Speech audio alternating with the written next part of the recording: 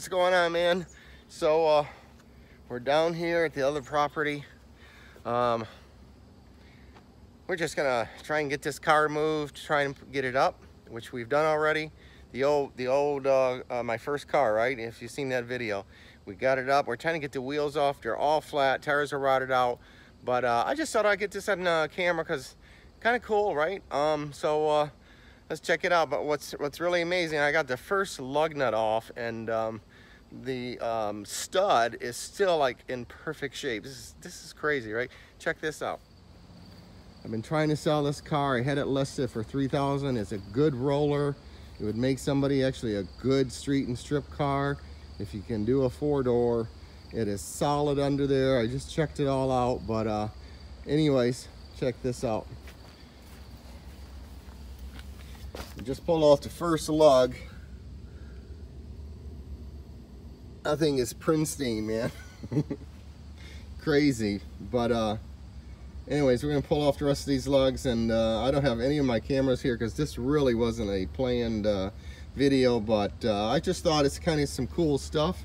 I thought I'd get it captured. But take a look under here. So it's still pretty damn solid for a car it's sat. It's probably sat out 10 years, but sometimes sitting out really doesn't do much harm to a car. It's when they're sitting in weeds, damp, moisture, wetness, things like that. But anyways, let's get this wheel off, and I got to get them all 4 off, try and find tires for them so I can get them back on, and I can get the car moved up to this other area here. I want to get it out of the back. One of the problems I had getting these off, there's no weight on it, so when you want to loosen the lug, of course the wheel turns. And the other funny thing, I cannot believe that none of these wheels have set up. They make some noise. Listen, getting her broke loose. It doesn't look too pretty on camera.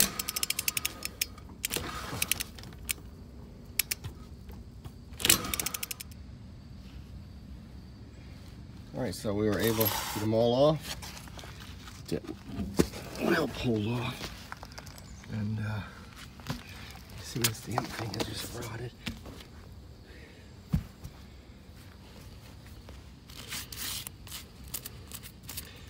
Sure, these wheels probably are no good. Whew. A lot of spiders there. But look at these studs. Not in bad shape. I'm gonna hit them some WD-40. Of course, this is gonna need brakes. These headers are for 289 63 Ford. I had them nickel plated at a factory where my brother worked. But back in 1976, I bought these at a local speed shop, and they were on the shelf. Unbelievable, because it's not a common motor you put headers on in a big car like this. Usually it's the 390s or 427s, but no, they had a set on the shelf, and you put them on. We got a little bit of a high lift cam in this thing, and it runs all right. It's a small block. I've been toying with the idea of putting something in it. I'm not sure what I'm gonna do. I don't have room for it. I need to get garage space. But it'd be a fun street and strip car. It'd be a great car for somebody. There used to be a car like this at the track. It's called I think it was called Moby Dick or something like that. Big old monster, ran down high 10s. Had a stout built 460 in it. All right, I'm gonna get the rest of some wheels off, and then we're gonna see if we can find some replacements for it. All right, we got them all off.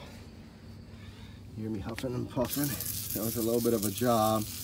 Get these sprayed down. I'm gonna spray this down.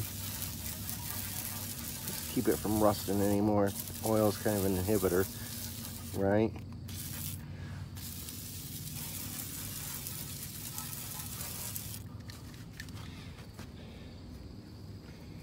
I got a couple wheels at home. a 15-inch.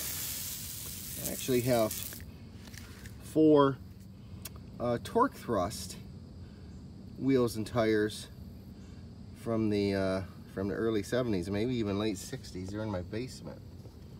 Take a look at those. Where this car has failed is a rear trunk, but the frame rails are all solid.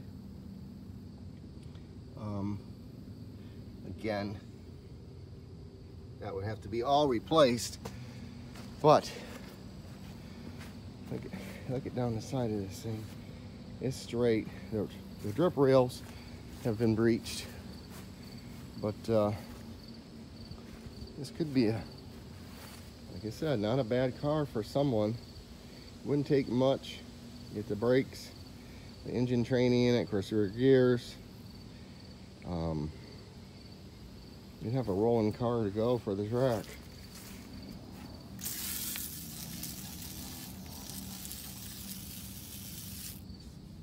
Just look from this side.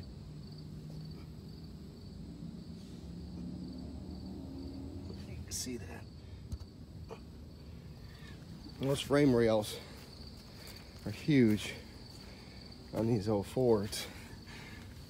They're solid. That's why they weigh so much too.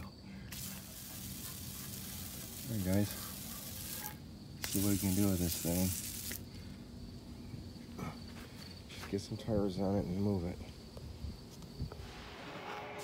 We're in Sam's. There's no 14-inch tires, almost non-existent. A lot of 16s, a few 15s. I was just stopping in to see what's here, but I think we're shit out of luck there. Try and find even 15s are here. 21570. I don't have anything 15 other than those wheels in the back. Maybe 214s. These are 15s. They're pretty small for that car. 17s.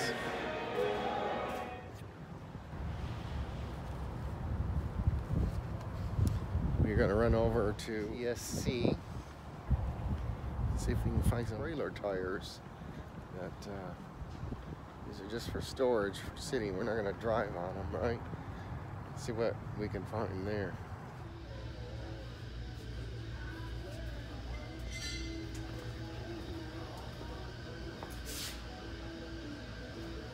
Not a chance. Not even close.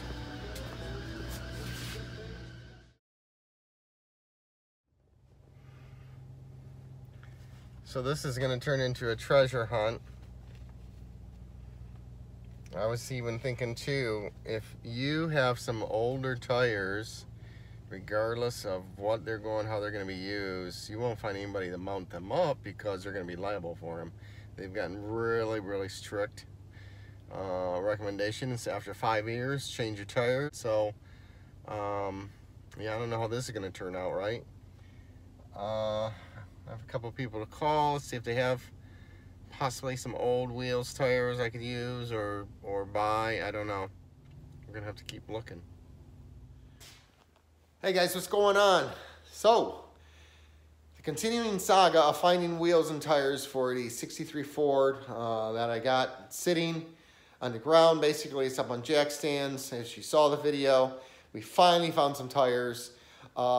We bought the e-trailer wheels for the car, my infamous front runners that weigh 4 pounds lighter than a Dragstar wheel. And anyways, found 4 tires, 50 bucks from a buddy who happened to have them. So got a great deal on there. I found a shop that mounted them, and I didn't record any of this, so I apologize. They initially did not want to do it because the tires were already over 10 years old. So there's a time stamp on the tires, right? And after I showed them pictures and said, hey, look, this is nothing more than move this car. It's for storage. So they mounted them, got a great deal. $8 for the pair. They're not balanced, they're mounted, but that's fine. I don't care. I'm not driving the car. I'm just moving the car, and this car is going to set for a while before we figure out what we're going to do with it. But let's take a look at what we got. So I got two 225 75 15s. And then the front ones are two 75, 215 75 15. They're mounted up. You saw how nice they look on that wheel.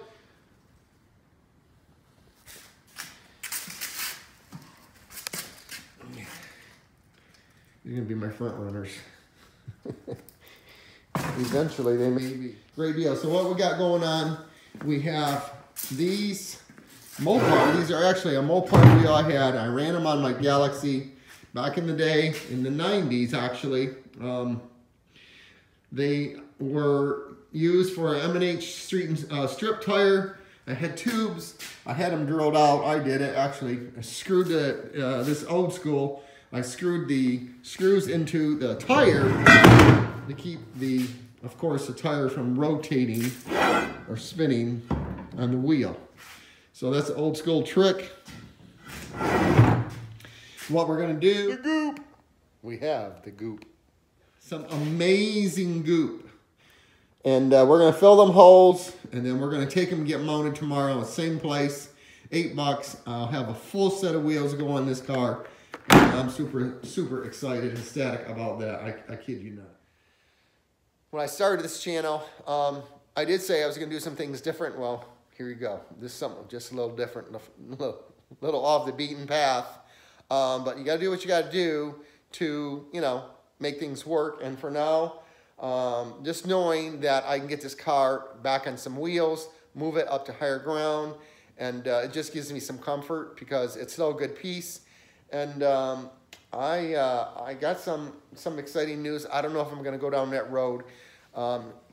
Quickly, I'm just going to say the 63 Ford Galaxie has been one of my all-time favorite cars next to the Mustang. And that's what I had before, actually, a beautiful 63.5 Galaxie fastback. This is a four-door. My white car actually was a car my father and I built together, so I have a little sentimental value to it.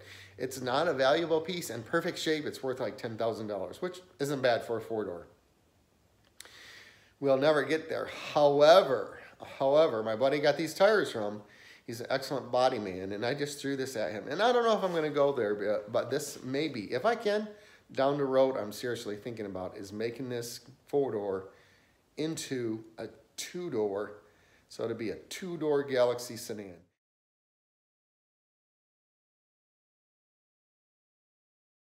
So that would get full quarters, which will replace the drip edge in the trunk that's rusted. We would have to get two-door doors, which are available in fiberglass. And then they would have to move the striker plate, if you will, that whole post where the car goes. And he actually said he thought about that with his car. He has a lot of Pontiacs. And, you know, I might, that's something I might think about, and it'd be a real cool build for the channel, but not now.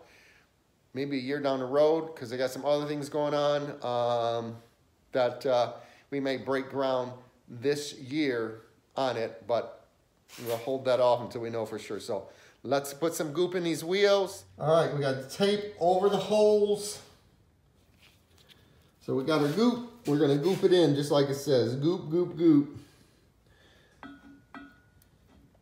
Hit it with a hair dryer. Let's see. Fill that hole. Sure does smell like goop, I can tell you that. Looks like it's some sort of a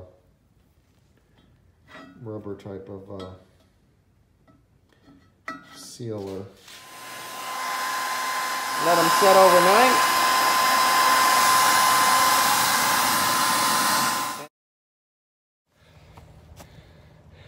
Hey guys, yes, 21 degrees, it's cold. Trying to get this puppy moved. I do look funny, don't I? But anyways, e-trailer wheels are on. And we got the other side to get, and then we'll get this thing moved. So this is what's killing this car here, sitting under this pine tree. All that debris gets wet, it sits, causes rust, and that's what rotted out these rails on this quarter panel. But I'll get the other side on, and we're gonna tow it to higher ground and move it out from under this pine tree, and then we'll call it a day for this puppy. If I can get it moved, I'll be happy.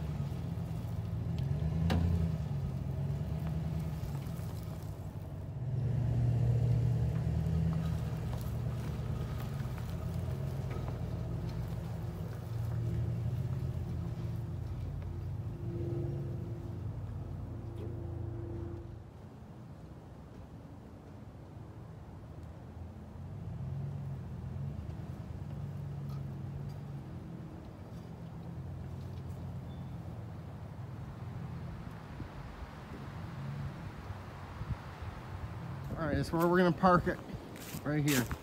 So we have success. Shop called, and they got my other wheels and tires mounted. They're not balanced. They got partial airing them, about 20 pounds, and then I'm responsible for airing them up, so that kind of makes them not liable. They're aware of the situation and how we're going to use. However, I want you to know there is a timestamp on tires, and they will not mount after 10 years. Let's see if we can find that timestamp. So we're looking for a 4-digit code after the DOT stamp.